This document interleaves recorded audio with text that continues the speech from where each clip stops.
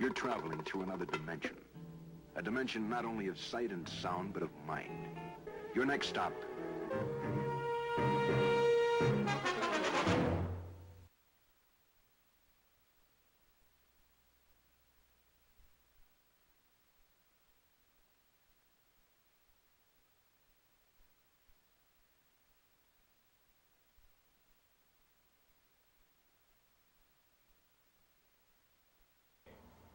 All right. Good evening, everyone. Welcome to A Word from the Lord. James over here with you. We are trying to get set up here. All right. Good to be back. Been out for a few weeks, tent meeting and other, not problems. Tent meeting's not a problem, but problems and tent meetings kept us off the air for a while, and it's good to be back with you. Hope you're ready for a study from God's Word. Here's our contact information. 276-340-2653 is how you can reach me, wordfromthelord@gmail.com. And if you're in the area of Eden, 250 Boulevard is where we assemble on the first day of the week at 9 and 10 a.m. and on Thursday nights at 7 p.m.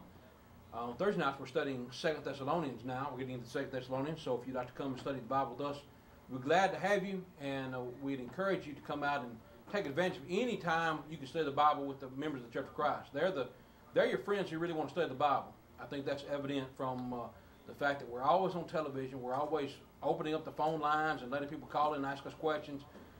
We're the individuals that are allowing people to come out to the tent and ask questions. We're the individuals that are not charging you, passing the chicken bucket or the paint bucket or anything else around to take your money every time you see us. So I don't understand why more people don't at least come out and examine the Church of Christ. I mean, everybody that's against us says we're a cult, but we're the only people that are open, which is not what a cult does. So I would encourage you, at least if you're in the least bit curious about what our worship is like, what the people are like, come out and assemble with us and study God's Word with us, and I think you'll be surprised what you'll find. Speaking of asking questions, tonight I want to start off with this article that I read not too long ago, and it's about individuals who are not prepared to enter into the working force because they don't have the key concept of critical thinking. They just don't have the ability to critical think, and that is to problem solve or rationalize. You know, what is the problem here? What has caused the problem? What is a solution? What's a viable solution? How to do things without being told. They can work out their own problems. And the article says that tests find that college graduates lack skills for white-collar jobs. Now, friends, that's very important, especially when you're talking about an economy where more and more people don't have jobs, and more people having to find ways to make a living. Now, I know our government tries to make it easy for people not to get work. I mean, when you can be on unemployment for 99 weeks, you get a government check for 99 weeks for being on unemployment, and not have to look for a job, that is conditioning people not to go to work. And it's no wonder why people don't have the skills to hold down a job, because when they're in college, when they're learning, getting their degrees or whatever, they're not being asked to solve problems. They're being told, here's a standardized test, answer all the questions, memorize the answers, and then you'll pass or then you'll fail. But this test shows that people aren't thinking. They're not made to think. They're not made to consider consequences or how to work out problems. Here's what the article says. It says 4 in 10 U.S. college students graduate without the complex reasoning skills in to manage white-collar work, according to the result of a test nearly 32,000 students. So 32,000 students, 4 out of 10 didn't have skills, reasoning skills. Now, friends, that is a basic concept of life, if you will. If you want to get anywhere in life, you need to ask yourself or learn how to ask questions, how to problem solve, what will work here. Let's reason through something. The article goes on to say, on average, students make strides in their ability to reason, but because so many start at such a deficit, many still graduate without the ability to read a scatter plot, construct a cohesive argument, or identify a logical fallacy. Now, here's what we're talking about, friends. When you are hearing someone talk, most students never reason or never think about whether something has been said is true or false. They're just taking it as on face value as being true. That's why so many people are buying into this garbage like global warming, things like that. Man, think about this, friends. You're told, let me get off on a tangent here.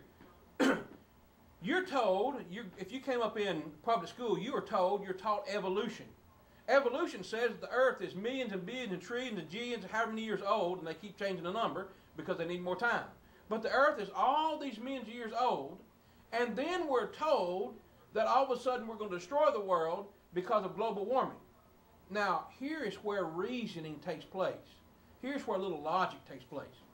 How long, how many years, you should ask your teacher, have we been taking into account weather? How long have we been keeping track of weather patterns? What's the high temperature, the low temperature? I think if you go back, I don't really know the answer, but I don't want to say it's not much over 100 years, if that. Caleb, do you know? Have any idea? No. But it's not very long in the grand scheme of things. How long have we been taking records of weather patterns? Now think about this. If we've been studying weather patterns for 100 years, and all of a sudden now we're going through a cycle where it's getting hotter, well, out of 100 years, yeah, that cycle may mean something. But if you're talking about one sliver of time, let's say 10-year period of time, out of 100 years, that's a big chunk of time. But 10 years of time out of the millions and billions and trillions of years that evolutionists told that the Earth's been in existence, friends, that's just a drop in the bucket. So why is it we're to believe evolution and then believe something that is logically fallible about global warming? See how silly it is? It's just ridiculous. I mean, back in the 70s, we were told we're going to have another ice age coming about. And now, in the 90s and early 2000s here, we're told, oh, it's global warming. Well, can you get it right? Can you get it right? Can you get it straight? I mean, weathermen can't even predict what's going to happen tomorrow or next month, much less 10, 20, 30 years from now. I mean, Al Gore, former vice president, said that in 10 years, the earth was going to be destroyed. Well, you know what? His deadline, he met his deadline this year. You know what? Here we are. We're still here. Icebergs are still there, right? The polar bears are still living. See how silly it is? But I'm talking about, friends, no one questions things. They just take it at face value. And we're saying that, and what this article is saying, that people don't know how to ask questions. They don't know how to relate or find what is problem, what's true, what's not. It says this exam, known as the Collegiate Learning Assessment Plus, measures the intellectual gains made between freshman and senior year. The test doesn't cover subject areas, knowledge. Rather, it assesses things like critical thinking, analytical reasoning, document literacy, writing and communication, essentially mimicking the baseline demands for professionals. In other words, someone hires you for a job, they want to know, well, can you problem solve? If something breaks down, can you figure out what the problem is and fix it? Or do you go, well, I don't know how to do this, so let me call somebody. Solve it on your own. Figure it out. Try to work it out. And he says they don't have these skills of critical thinking or reasoning. You know, if this failed, then this must be the problem. See that? So they don't have these skills. These are skills that are important no matter what you are doing. If you're serving on a jury or looking for a good candidate to vote for, these are highly transferable skills. The bottom line is, friends, critical thinking involves one important ingredient, and that is asking questions. Asking questions. Who's the guy I'm going to vote for? What does he believe? What does she believe? What do they stand for? What are their policies? Who is what do you say? Looking for a job, or you're serving on a jury. If you're serving on a jury, what should you ask? Well, did he do it? Did he have the motive to do it? Was there opportunity to do it? Was he in the area? You know, is the DNA or whatever? All kinds of questions. You know, I would want someone, if I was being on trial, I'd want someone to be asking some questions to know that I was not guilty. I'd want them to find me not guilty, so I'd want them to be questioning. I wouldn't want them to just take what the prosecutor said about me. See what we're talking about? So you need to ask questions, and questions are a basic tool that so many people don't know how to use. Now, it was said about Socrates. Socrates asked questions which his disciples tried to answer. Jesus provoked his disciples to ask him questions that he would answer. Now, which is a better skill in a disciple? Listen, Socrates was interested in trying to trip up his students, the people who didn't know. Jesus wanted his students to learn something. See that? And so that's why it's important to know how to ask a question. It's important to learn and get people to think. I know sometimes when I'm teaching class, my wife tells me, she says, you know, you ask questions and I don't know how to answer them because our line of thinking is totally different. Well, that's something I need to work on. That's something I'm working on how to ask questions to get people to think and come up with the answer. But it's part of critical thinking. It's part of being able to say, all right, why did this happen? What's going on that would make this happen? That's critical thinking. Now, questions encourage thinking. See that? That's why when you ask a question, it ought to be that you're asking the question while you're examining yourself. Now, look at what one of God's prophets said. God's prophet, Haggai, asked God's people some thought-provoking questions. Look what he said in Haggai 1 and verse 4. He said, "Is it time for you, O ye, to dwell in your sealed houses, and this house lies waste?" You see what that question did? That question was asked by a prophet, and it was asked to people who had their houses built. And here the Lord's house was not built. And so he's asking them, isn't it about time for you to do something? I mean, here you are living in your houses. They're all sealed up and everything's ready. They're finished. But the Lord's house is not finished. Is it time for you to just stay at home? Or is it time for you to get out and do some work? Now, that ought to cause people to go, you know what? Yeah, I've got my life taken care of, but there's something left for the Lord to do. There's some more work of some of the Lord's work I need to do. So he's asking them thought-provoking questions. Look at this, Haggai 2 and verse 3. He said, "Who is left among you that saw this house in her first glory? And how do you see it now? Is it not in your eyes in comparison of it as nothing?" In other words, he's asking people that remembered Solomon's temple. And he says, look, do you remember the first temple? And he's wanting them to think back. Yeah, I remember Solomon's temple. Look how great it was. And he says, and how do you look at it now? Compared to what it is now, you know, it's just going to pale in comparison to the first glory of the temple. He's wanting them to remember and motivate them to do something. That's what questions do. That's what questions do. And so, friends, that's why we look at questions and we open up the phone lines and we say, you know what, ask us questions, because if you ask us a question, then we get to get you to thinking. We try to get you to respond, to do some critical thinking and examining about maybe what you've heard or been taught or what you believe. Is it in the Bible? And it's like the caller that called in and talked to Caleb earlier. He asked about, well, you said the Baptist church is not in the Bible. What about the Catholic church? And so Caleb went through a series. He says, look, what have I been saying? If it's not in the Bible, if the Baptist church is not in the Bible, don't be in it. Now, is the Catholic church in the Bible? See, what was that? That was a question that should have provoked critical thinking. The caller should have said, well, you know what? If the Catholic church is not in the Bible, the Baptist church is not in the Bible, the Catholic church is not in the Bible, then I should have the same response. Anything that's not in the Bible, any church that you can't find in the Bible, you should not be a part of it. Why? Because it's not from God. God didn't talk about it. Why would he want you to be a part of it? See? It's trying to get people to reason together, and that's what the Bible is all about. Now, if you want to rightly divide the word of truth, and that's what Paul says we should do. 2 Peter 2, verse 15. Study to show thyself approved, a workman need not be ashamed, rightly dividing the word of truth. If you want to rightly divide the word of truth, friends, you need to ask questions.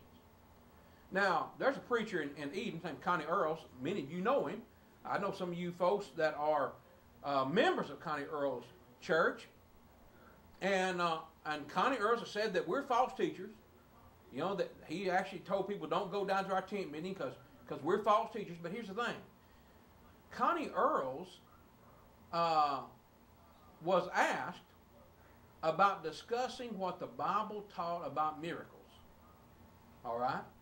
I was told, you know, hey, you need to go talk to Connie Earls. We went down and talked to Connie Earls. I've talked to Mr. Connie Earls 2 or 3 times. And, you know, he's never interested in studying the Bible. Now, friends, I don't know what to think. I don't know what you think about that. But to me, it seems that if a man is going to be a preacher and he's going to talk about teaching the Word, he ought to be interested in someone asking questions and let him explain it. Especially someone like Mr. Connie Earls who claims to have the Holy Spirit. So why wouldn't he then be someone who wants to give an answer? I mean, if anybody should give an answer, it ought to be someone who claims to have the Holy Spirit. I mean, they ought to give the best answers, shouldn't they? See, I'm asking a question. I'm trying to get you to critically think. I'm trying to get you to think, well, yeah, they should be willing to talk about it if they have the Holy Spirit, because the Holy Spirit's going to guide them in all truth. See how that works? And so what I want to do is let's ask some critical questions about miracles. Let's ask some critical questions about spiritual gifts and miracles and things like that, because that is how we're going to know what the Bible teaches on the subject. Now, to me, this is a subject, it's kind of a timeless subject, because people are always asking us questions about it. They're sending us emails, asking us about the Holy Spirit and that sort of thing. So I want to give you a chance. Let's do some critical thinking about this matter. So here's a question. Remember, questions are the important tool we're going to use tonight. Now, here's a question. Are we commanded to have miraculous gifts? Are we commanded to have them? Now, that's an important question, I believe. I believe it's a very valid question. Listen to what Mr. Jackie Poe says on the topic of miraculous gifts. All right? Listen to what he says. Just a minute. Why don't you back up the train a little bit? I gave you that body to take care of. I gave you the right kind of food to eat. All you have to do is eat the right stuff. Exercise? Yes, Lord. Amen.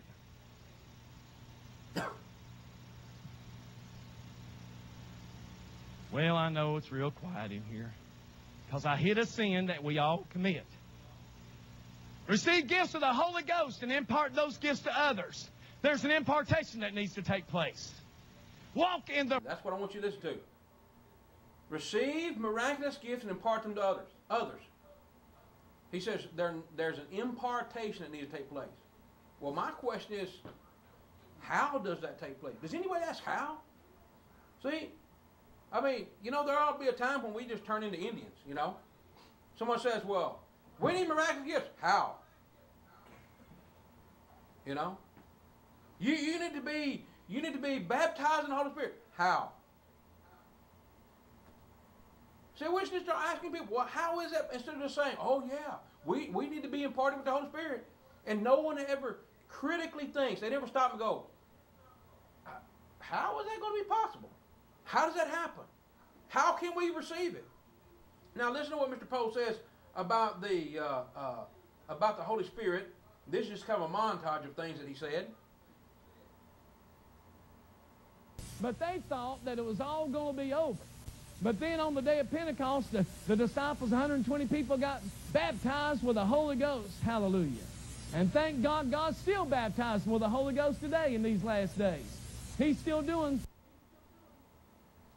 He's still baptizing with the Holy Ghost today. How?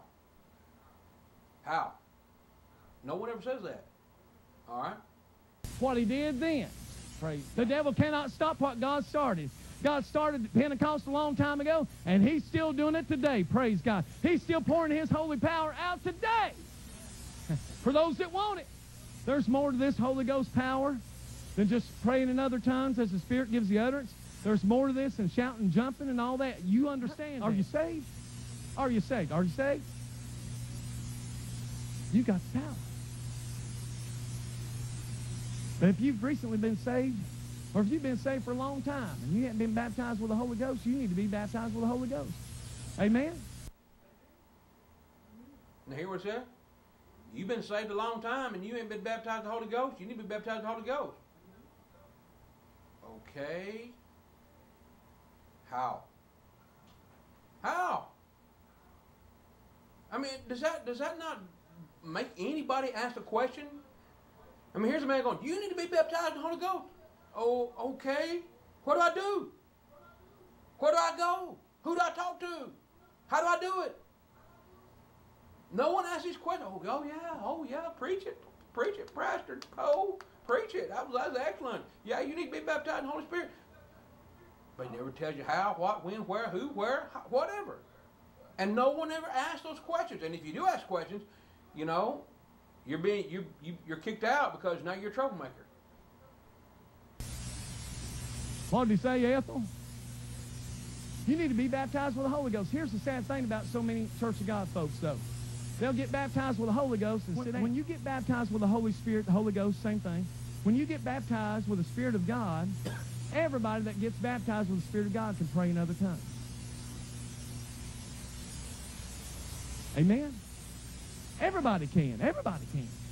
And everybody ought to be baptized with the Holy Ghost. What qualifies you to be baptized with the Holy Ghost? Saved? Saved. Man, y'all are quiet on that for some reason. That's what qualifies you saved. All right. So, what qualifies you to be baptized in the Holy Ghost? Saved. If you're saved, you got to be baptized in the Holy Ghost. And no one ever stops and go, well, why don't I have it? Now, some people will ask that question. There's a few people that have asked that question to me, and it's like I'm been to Pentecostal church all my life, and all these people jumping around, hooping and hollering, and they got the Holy Spirit, but I've never got it. I've never had these feelings or whatever. Something wrong with me? Well, I don't think anything's wrong with you, my friend. I think there's something wrong with everybody else. So you're asking the right questions. Why is it that the Holy Spirit falls on some of these people, they roll around the floor and convulse on the floor like they're having an epileptic seizure or something, and somebody else over here yapping like a dog, jib-jabbing like a baby, and they're saying that the Holy Spirit, and there's some guy sitting there going, God must not love me because I don't get any of that. See, are we commanded to have miraculous gifts? Look, here's some critical questioning here. If miraculous gifts are given upon being saved, then why doesn't everybody have them? I mean, if you, I'm going to use the denominational term here, if you get saved and you get the Holy Ghost, why is it that some people get saved and don't have the Holy Spirit, don't have the miraculous gifts? See, and then how does somebody obey that command? See, that's what we're talking about. How does someone obey that command? Friends, do you know that in the Bible, no one is ever commanded to be baptized in the Holy Spirit? Now, Jackie Poe says they are. Oh, you better get baptized. You need to be baptized. But he doesn't tell you how. He doesn't tell you how. And as a matter of fact, he won't tell you in the Bible how they were baptized in the Holy Ghost. He just tells you need to be baptized in the Holy Ghost. You know? That's like someone saying, well, you need a transmogrifier.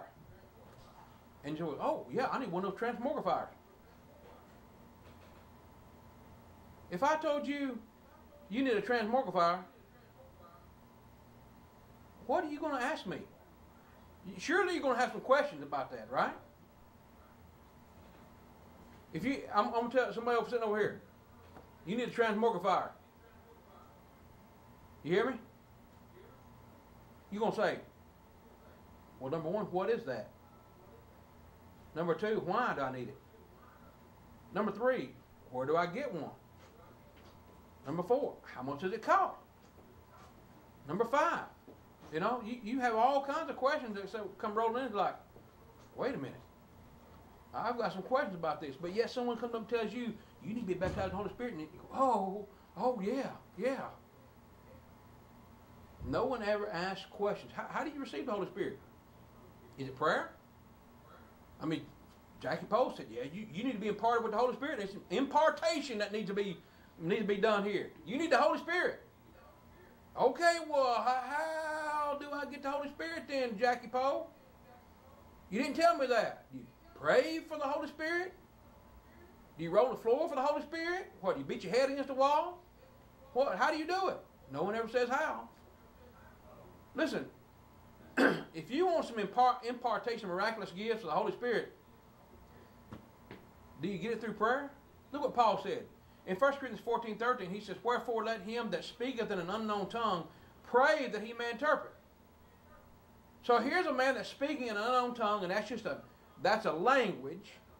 That's an unstudied, unlearned language. It's a language. It's an actual language, but it's one that he wasn't raised in. He wasn't taught it. And yet he's speaking to a group of people that don't understand that. So Paul says, pray that he may interpret. What he needs is the gift of interpretation. Now, how is he going to get it? Is he going to pray for it?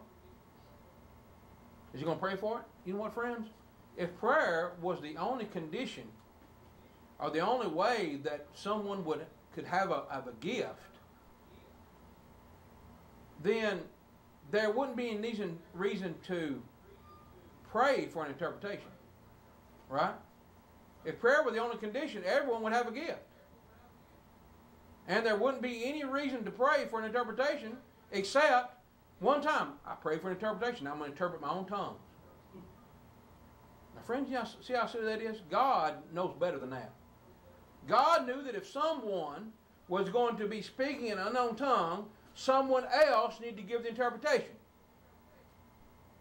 That's why, look what Paul said in 1 Corinthians 14. 1 Corinthians 14 and verse 28. Look what it says.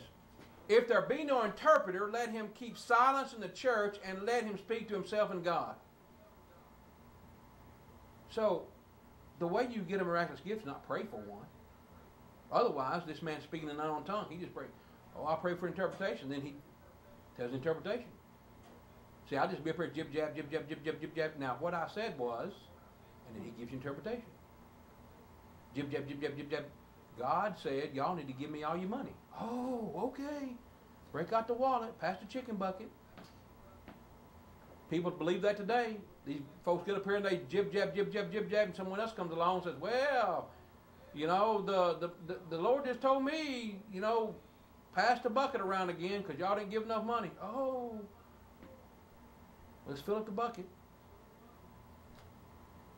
So that, and so this is what we're talking about. It doesn't just, you don't just get miraculous gifts by praying for them. If that were the case, then an interpreter would always be present. And listen, if praying would have worked, Paul wouldn't have needed to make a trip to Rome to give them a miraculous gift. Look at this. In Romans 1 and verse 11, Paul says, I long to see you. He's talking to those folks in Rome. He said, I long to see you, that I may impart unto you some spiritual gift to the end that ye may be established. Now, why did they need to see Paul, or why did Paul need to see them? See, that's a question. When you're reading along and you're seeing this, you might ask the question, now, why does Paul need to go to Rome to give them a miraculous gift, a spiritual gift? Why wouldn't they just pray for it? You know, your pastor might have told you, just pray and you'll get the Holy Ghost. But yet here Paul says to the folks in Rome, I need to see you to give you a miraculous gift. You should be asking the question, wait, why did Paul need to go? You know why Paul needed to go? Because Paul needed to go because he was an apostle. And the only way you're going to get a miraculous gift is through the laying on the apostles' hands. But if someone tells you, oh, you just pray for it, and you believe that, friends, you're not thinking. You're not thinking here. See? Look at this. In Acts 19, in verse 5, Paul comes to Ephesus, and he says, have you received the Holy Spirit since you've been baptized? And they said, we have not so much as heard whether there be any Holy Ghost. And he said, unto what then were you baptized? And they said, unto John's baptism. And Paul said, John the baptizer, he baptized with the baptism of repentance, saying to the people they should believe on him which should come after him, that is on Jesus. John's baptism was a preparatory baptism. It was getting people ready for Jesus. You believe on him who's coming after him. So, you folks in Ephesus, y'all are living after Jesus. Jesus has already come, lived, died, rose again, gone back to heaven. So what you're doing is no longer valid. He says you've obeyed an invalid teaching. And when they heard this, they were baptized in the name of the Lord Jesus, or by the authority of Christ.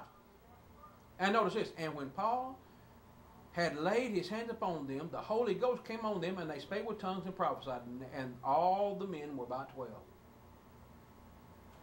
How did they receive the Holy Spirit? How did they receive miraculous gifts to prophesy, speak in tongues? Through the laying on the apostles' hands. See, for folks, critical thinking will help you solve a lot of questions about the Holy Spirit today. Instead of just believing someone come along and say, well, this is what you need to do. If you are critically thinking and asking questions, going, well, wait a minute, why is that so? How is that so? How can that be the case? If you just prayed for a miraculous gift, why is it that Paul had to go to Rome? Why is it Paul had to lay hands on people? Why is it that the Samaritans in Acts chapter 8 had been saved, they obeyed the gospel, but yet they didn't get miraculous gifts? Look at this in Acts chapter 8. Acts chapter 8 and verse 4. When they were scattered abroad, when they were preaching the gospel, Philip wound up in Samaria, and he preached Christ unto them. And the people gave heed unto the things which Philip spake, hearing and seeing the miracles which he did. All right? Now, what happens? Let's come on down to verse 12. But when they believed Philip preaching the things concerning the kingdom of God and the name of Jesus Christ, they were baptized, both men and women. Then Simon himself also believed, and when he was baptized, he continued with Philip and wondered, beholding the miracles and signs which were done.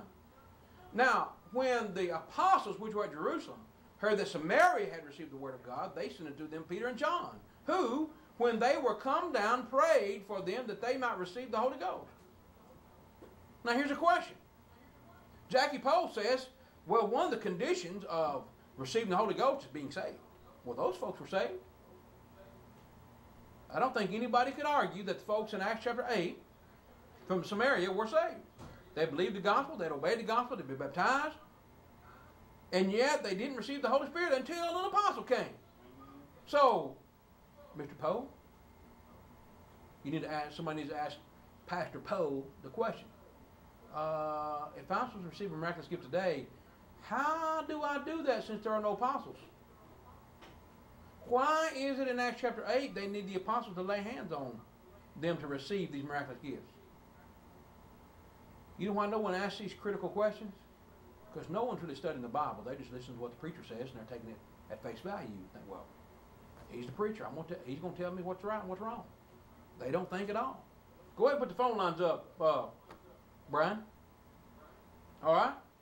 So, and again, if it's a critical question, or if it's a command, how do you obey that command? How do you obey that command? See? Be baptized in the Holy Ghost. Okay, can you tell me how? No, can't tell you how. You just need to do it. Silliness. It's because no one's thinking. All right, here's another critical question. Do those who claim to have miraculous gifts, do they do greater works? Do they do greater works? Now, here's why I'm asked that. Listen to what this Pentecostal preacher said.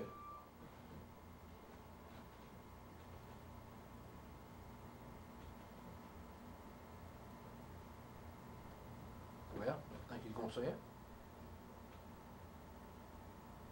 Maybe he's not going to say it. Maybe he's scared to say it now. I can find it though. Hang on one second. That is Albert Robertson. And This is greater works today. Let's do it this way. Jesus Christ, the divine Lord and Savior and healer that walked the shores of Galilee, how Jesus was anointed with the Holy Ghost, who went about doing good and healing all that were oppressed of the devil, for God was with him. And he said, these things that I do shall you do in greater. Just as Jesus ministered that way, we have to minister that way. Praise God for deliverance. You cannot deny it's in the book. And you cannot deny it is for our day. Oh, you may say it with your mouth, but you will perish in your unbelief.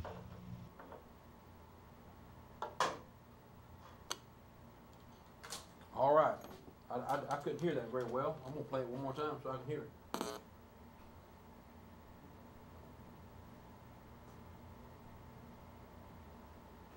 Jesus Christ, the divine Lord and Savior and healer that walked the shores of Galilee, how Jesus was anointed with the Holy Ghost, who went about doing good and healing all that were oppressed of the devil, for God was with him. And he said, these things that I do shall you do in greater. Just as Jesus ministered that way, we have to minister that way. Praise God for deliverance. You cannot deny it's in the book. And you cannot deny it is for our day. Oh, you may say it with your mouth, but you will perish in your unbelief. All right. That's Mr. Albert Robertson, who would hide in the kitchen until we got off the air. But here it is. Miraculous gifts for today. You can't deny it. It's in the book. It's in the book. Well, friends, it's in the book, all right. But here's what he's quoting. He's quoting John 14:12. Verily, I say unto you, he that believeth on me, the works that I do, shall he do also, and greater works than these shall he do, because I go unto my Father. Now here's a question. See, we've got to ask some critical questions here to find out what this verse means. Now, the works that Jesus did, there's no doubt about it, they included miracles. All right, that's what he's talking about. No doubt about the works that he did would include miracles. Healing the sick, healing the blind, the lame, raising the dead, right? Those were great works. But the apostles were the ones Jesus was talking to. And but they didn't do greater works than raising the dead or healing the sick or, things like that. Not in the sense of something above that. I mean, how do you do something greater than raising the dead? I mean, what is that? Jesus goes, well, I raised the dead, and you're going to do something greater than that. What's after that? Raising the dead and feeding him supper? I mean, what is that? What Jesus didn't mean you're going to do something greater or more powerful than raising the dead. He's simply saying that the magnitude of what they're doing is going to be greater. It's going to be farther reaching than what he did. I mean, think about it, friends. Think about it.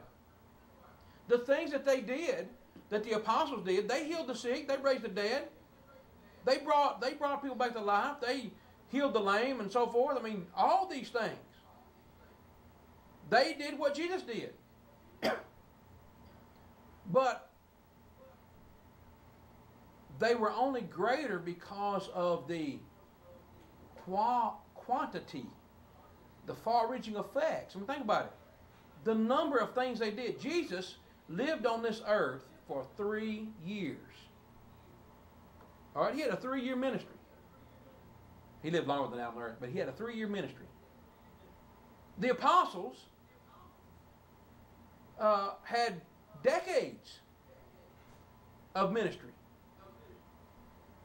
I mean, you think about the greater number of things that the apostles did.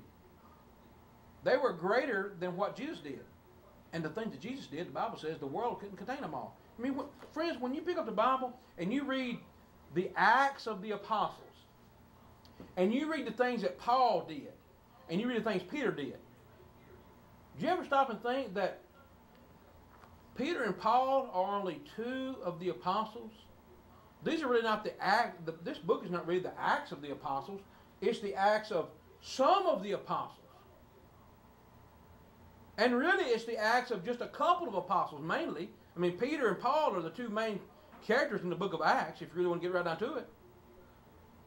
After Acts chapter 13, you got kind of Peter up to Acts chapter 13, then you got Paul through the rest of the book. So if you want to talk about the greater things that were done by the apostles, we just have a drop in the bucket of what they did. Just like we just have a drop in the bucket of what Jesus did. I mean, John said, if the things that Jesus did were written, the world couldn't contain it. So we're talking about the magnitude of the number of things they did were going to be far greater than Jesus. And the number of people they converted. I mean, how many people did Jesus convert in his 3-year ministry? I don't know. I mean, I know there were 12 apostles.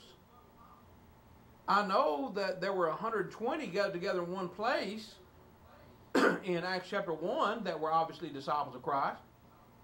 I know that Paul said in 1 Corinthians 15 he showed himself to above 500 on one occasion. So even if we have a very liberal and generous number on how many people Jesus converted, let's say 1,000, 2,000.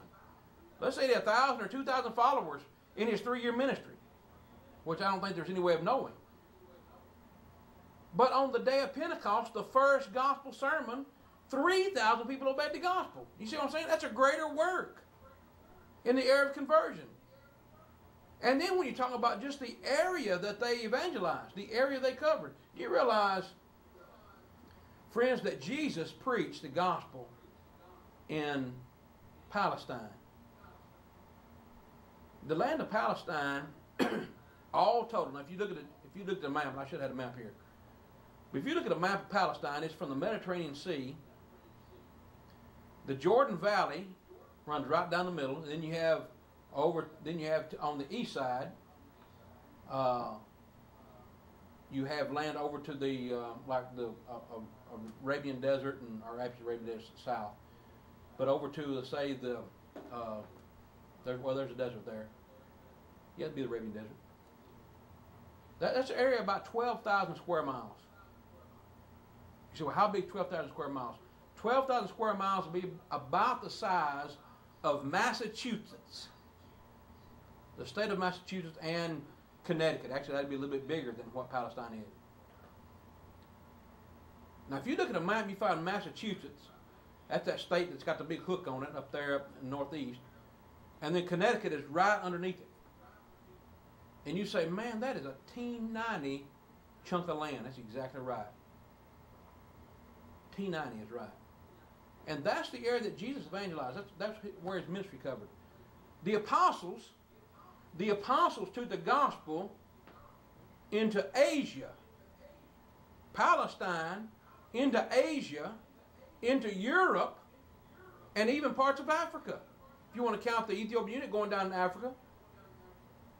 So you're talking about evangelizing on at least 3 continents that we know of. Now, is that a greater work than what Jesus did? You see what we're talking about, friends? He's not talking about continuing to do miraculous works. He's talking about them surpassing in magnitude what he did. That's what we're talking about. And yet someone comes along like Albert Robertson, and some of these faith healers or miraculous fake healers, soothsayers and con artists, tripping up the people, tricking the people, and they're going, oh yeah, we have miraculous gifts. Jesus said we're going to do greater things than these. Did you ever stop and ask the question, how are they greater? You know? Is that politically incorrect to pull off the Indian and go, how? How? How were the things they did greater? I mean, just ask that question. Just stop and think about it, friends. How is it that they were going to do things greater than Jesus? People today. I mean, let's ask that question. Let's ask that question today. Today's advocates that claim you have miraculous gifts, that the Holy Spirit is available today, that there are supernatural gifts, miracles that are available, healing the sick, healing the sick, raising the dead, speaking in tongues, the gifts of interpretation, discerning of spirits. You know what? I would really like for someone to have the discerning of spirits. I've only known one individual that claimed to have discerning of spirits. Now, friend, you know why no one claims to have discerning of spirits? It's because it's too easy to prove them wrong. You think about that. Someone goes, I got discerning of spirits. I know what you're thinking. I know what's in your heart. Oh, really? Well, let's just spill all my secrets in. What's in my heart? They don't have discerning of spirits. Oh, but you say, I've got miraculous gift. I can speak in tongues. Oh, really? Do something. And they go, and they just jib, jab, jib, jab, jib, jab. And they say, that's a tongue. Should have bought a tie, want to buy a tie, should have bought a Honda, or whatever it's called. That's all they say, jib, jab. See, it's easy to fake speaking in tongues. But no one questions, well, what do they do that's greater than what Jesus did? What do they do that's greater than the apostles? As a matter of fact, just ask the question, what do they do? I mean, let's think about it. You want to do something that's greater than raising the dead? How about you start with raising the dead? How about start with something that's just as great as raising the dead? No one ever does that. No one ever says, oh, my loved one was killed in a car wreck. Well, let's go call the faith healer over and let's bring him right back to life. No one ever says that. You hear about this baby, wherever that baby was, got eaten by, I think it's Florida, eaten by an alligator. Why didn't Benny Hinn or somebody truck on down there and say, fear not, the baby just sleeping. Put it back together. Heal all of its scars. Stop the mama from crying. No one ever does that. Why? They can't do it, friends. But no one ever questions them. You know why? Because we haven't been conditioned, we haven't been trained, we haven't been taught to ask critical questions. You see, friends, up here? See on the screen right here? Here's 3 phone numbers. 3 phone numbers. You can call in and ask critical questions of us. But oftentimes what we get, we don't get critical questions, we get name calling. Every once in a while we get a good question. But see, questions are beneficial. Now, what about this? Do you have the power to do miracles? Do you have the power to do miracles? Listen to it. Let's go back to Jackie Poe here.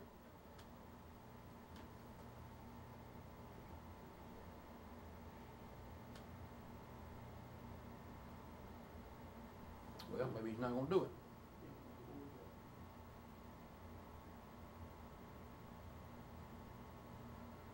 I will get him.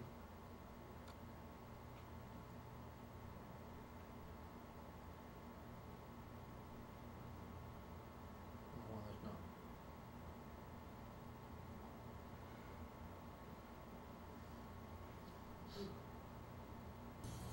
They got that same power to preach Jesus.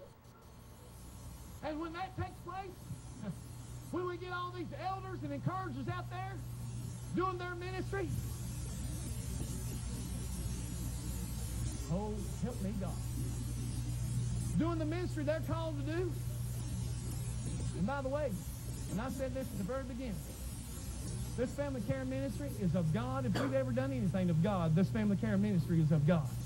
Because our purpose is to love you, to take care of you, to let God's eyes lie as lie. That hasn't changed. Folks, it just hasn't changed. God's standard has not changed. People can say, well, we need to throw the Bible away all they want to, and they can say we need to change the Constitution all they want to, but it's not going to change. You can't change God's Word. And you can't change the Constitution because it's based on God's Word. I won't even talk about the Constitution comment. Really, you can't change the Constitution. There's a thing called amendments to the Constitution. What is that? That is changing the Constitution. Hello. The Bill of Rights is changing the Constitution. See what we're talking about, friends? Critically thinking. Oh, he's right. We can't change the Constitution. Whatever. All right. But did you notice the first thing out of the box? Look at this lady right here. They've got that same power to preach Jesus. And when that... What was she doing? She was signing. She was doing sign language to someone, and here he's talking about healing people, and right over there in the assembly is someone who's deaf. Critical questions, folks. Like, why didn't you go heal that person?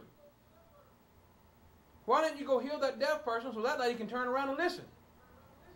I guarantee you, if you'd heal that deaf person, I'd be listening to you. See, no one ever stops and thinks. They just take it at face value. Oh, yeah. Oh, pastor said it. It must be right. It must be true. Heard it on the internet, something. I don't know. But you know what they do? They claim to have the power. The Jackie Pope claimed to have the power. We all have the power, he said. But you know what? Here's what happens. When you say, well, perform a miracle. You know what they usually say? Well, I don't have the power. God has the power. Really, it's God has power. I don't have the power. God just does it. So God performs the miracle through you. Yeah, but see, God does it. I don't have any control in the matter. Friends, have you ever read the Bible? Critical thinkers, have you ever read the Bible?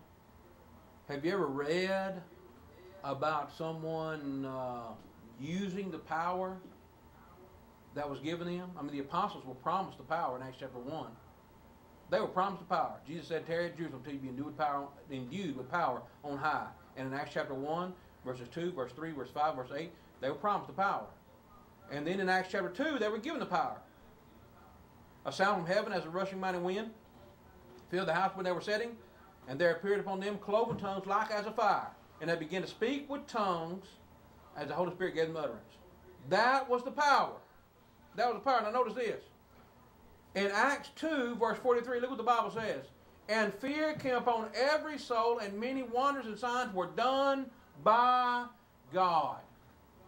Notice it's done by the apostles.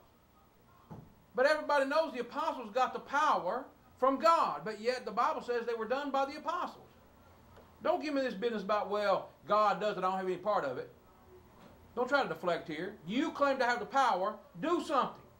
In Acts 14, verse 3, long time therefore they abode, speaking boldly in the Lord, which gave testimony unto the word of his grace, and granted signs and wonders to be done by their hands. We know that God's behind the miracles. No man can do these miracles, these things that thou doest, except God be with him. That's what Nicodemus said in John 3. They knew God was behind it. But men were involved, done by their hands. Now, you want to say you have the power to do miracles? Do it then. Acts 3 and verse 6. Peter said, silver and gold have I none, but such as I have give I thee. In the name of Jesus Christ of Nazareth, rise and walk. What did Peter have? He had the ability, he had the power, he had the authority to perform miracles. Now, if you claim that you have them today, do it. But why is it people let these folks get by with saying things like that, and no one ever questions it? You know why? Because no one thinks critically. No one thinks critically. Acts 19, verse 11. Acts 19, verse 11. And God wrought special miracles by the hands of Paul. We go on and on and on. We're out of time. Friends, here's the bottom line. We need to be critical thinkers. If you want to make sure you don't fall into a snare of a false teacher or false doctrine, you need to question the person that's teaching you. You can question us. I mean, that's why the phone lines are lit up, or are available. They're not lit up. I guess nobody wants to ask a question. But you see what I'm saying, friends? You need to start asking questions about what you're hearing. Don't just take it at face value. Oh, yeah, he said he got the power. Well, everybody got the power. I got the power. You need the Holy Spirit? Oh, just get the Holy Spirit. No one asks why, who, what, when, where. No one ever asks any critical questions. How is that even possible today? But here's a question you should ask. If these modern-day miracle workers really have the power that God gave them, then why do they fail? Why are they not able to do what folks who had these same powers did in the Bible? Can't do it. Can't do it. Folks, that's why we're encouraging you. You need to ask questions. You can call us. You can ask us a question. We'll be glad to answer your question. Because it's all part of rightly dividing the word of truth. Critical thinking. If it's important in finding a job, you know it's important in making it to heaven. Your soul depends on it, friends. Don't take what you hear at face value. What you need to do is you need to ask someone the questions. Critical thinking. If I can assist you in any way, here's how you can reach me, 276-340-2653, wordfromthelord@gmail.com. Till next time, friends, critically ask critical questions. Ask if what they're telling you is really a word from the Lord. Have a good night.